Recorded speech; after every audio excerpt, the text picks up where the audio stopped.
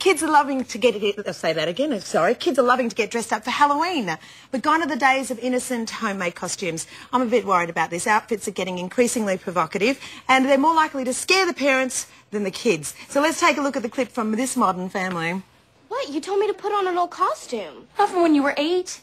You trying to get candy or Japanese businessmen? Change it. Go.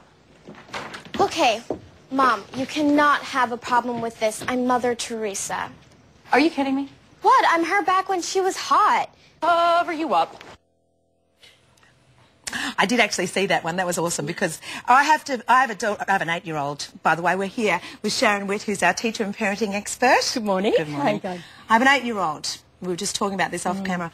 And, of course, she sees these role models on television and she sees them dressed in this way and she wants to go and imitate this. And, you know, it's kind of getting so outrageous that I actually wonder, well, what's the purpose of Halloween and why are they prompting this? Why are the people who are responsible for this marketing these outrageous outfits? Exactly, Kate, and it's very interesting because this is an American tradition and my daughter herself doesn't actually understand what Halloween is. What is it? You know, it's some sort of tradition that's really American, but yet she wants to dress up and, you know, put a witch's outfit on. But the lines are getting very blurred here between what is an appropriate Halloween outfit. You know, gone are the days when we put a big sheet over us and, you know, put a belt around and go as a witch and knock on neighbours' doorsteps. They're becoming quite raunchy. Just on the weekend, Kate, I went out to a store and, you know, this is a little wench sort of outfit for a 6-year-old, you know, complete with the ties there. And, you know, I don't really think that's appropriate for a little 6-year-old to wear.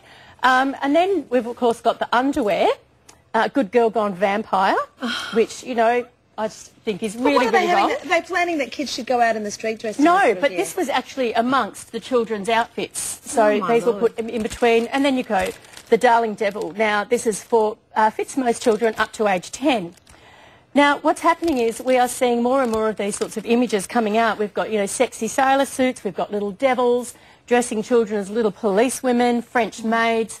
And these are the sorts of images that are coming out and the costumes that are available for little children to wear. Now, what this does is it just puts the girls out as highly sexualised and teaches them that their currency is in their sexuality and how they look, whether they look hot. You know, really, really sad. My concern is that they're out on the streets scantily clad like this. I'm just wondering what sort of a message that sends out. And also, like, parents as well, if you've got kids and you're promoting this or you're kind of encouraging the kids, are you also responsible? I mean, it's a big question. Absolutely. You know, how to keep them safe? I actually think as parents we need to set the boundaries here. We need to say enough. We need to say to the retailers, why are you selling this sort of garbage for our little girls in the first place? I mean, there are other companies that are doing okay thing, but just on Friday night I was walking with my little girl and we went past a shop that sold bras and pyjamas. And there out the front for all the world to see was little sexy police costumes, French maid costumes and, you know, for adults, for females to wear. And I have to explain to my daughter why are those costumes there. So that's what our girls are seeing. And do you think that this is a general thing actually in all of fashion, that the sexualisation of children's clothing is becoming in this way general? Absolutely. I mean, look at the role models we're seeing. The Miley Cyruses, Lindsay Lohan we just saw before on the screen. You know, they're coming out wearing very scantily clad outfits to their concerts. And our little girls are seeing that and thinking, okay, in order for me to be hot and to be accepted, I need to look raunchy and sexy, and that's quite sad. I think as parents we need to have the boundaries there, and you talked before about when they're going around tonight trick-or-treating.